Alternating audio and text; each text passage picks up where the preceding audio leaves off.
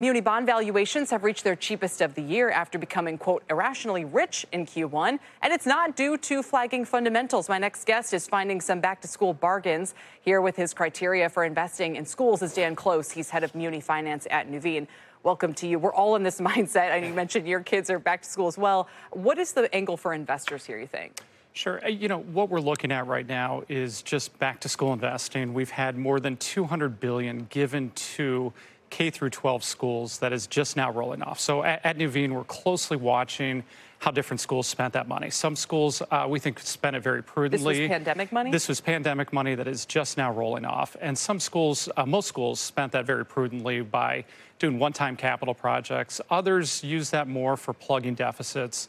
So we're just anxiously watching how some schools make those very difficult decisions. I've been seeing a lot of construction projects that the schools I drive by, maybe it's completely unrelated, maybe it's not. But so for which part of the school system, broadly speaking, are Muni investors usually exposed to? So that's mainly the education sector. So it's a $4 trillion market, munis altogether. $550 billion or so are in the education sector.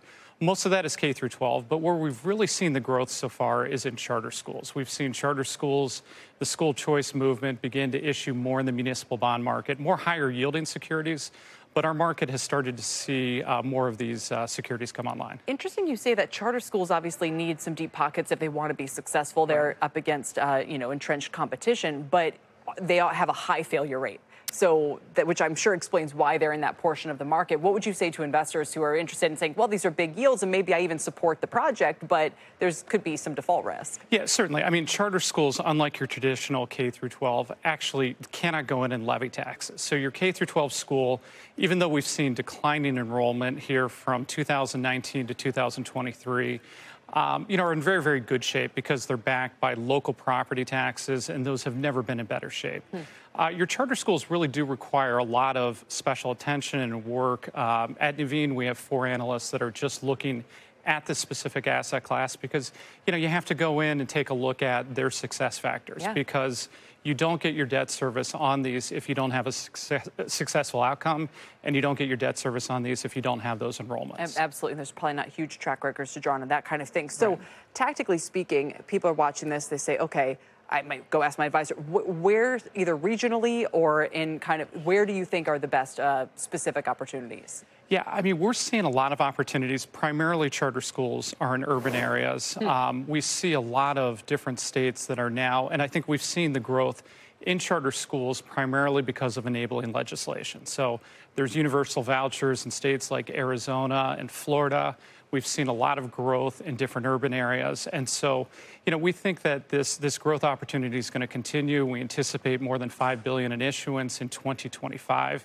And this growth in charter schools, we've seen a 9% growth in enrollment from 2019 to 2023. Wow. But K through 12, we've seen about a 3.5% drop. So there's clearly a movement towards the school choice, towards trying to get STEM, trying to get curriculum choice, trying to move into these schools. Yeah. And so we are seeing a growth in it and a need for financing. It's a great angle on this back-to-school season. Dan, thank you. As people are spending money, maybe we can try to make some of it back. Appreciate your time today. Thank you so much, Dan Kelly. Close with Nuveen. We've got some news out of the Kamala Harris campaign. Megan Casella with the story. Megan?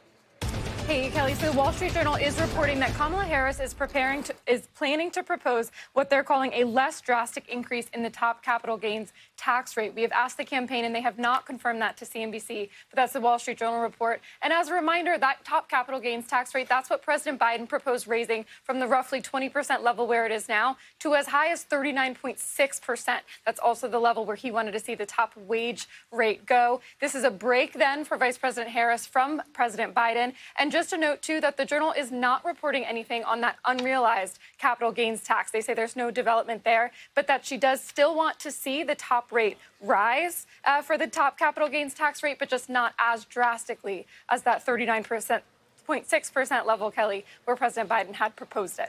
Back to you. Very interesting. Megan, thank you very much. Megan Casella in D.C. Let's check out shares of U.S. Steel, which have now reopened for trading, down about 16, almost 17% on a report the Biden administration is preparing to block Nippon Steel's takeover. Much more on that next hour. The exchange is back after this. Muni Money is sponsored by BAM. Help build America's future with BAM-insured Muni bonds. America is strong, and today's investments in essential American infrastructure make it even stronger. Build America Mutual only insures U.S. municipal bonds, providing an added layer of security to improve any portfolio with guaranteed income that helps investors reach their goals. Be part of building America. Build a better portfolio. Invest in BAM insured bonds.